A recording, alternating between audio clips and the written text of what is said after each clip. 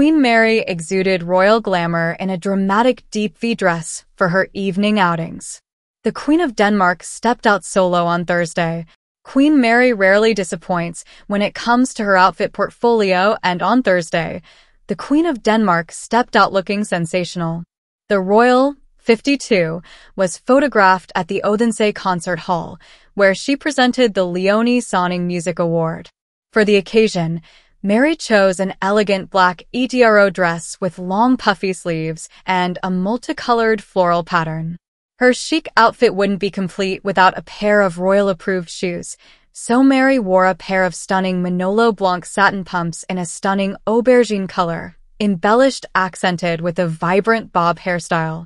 The photos were shared on the official Instagram account of the Danish royal family with the text, "Swiss flautist Emanuel Pahud has received Denmark's highest music award, the Leonie Music Prize Sonnings, last night at the Grand Concert in Odense Concert Hall.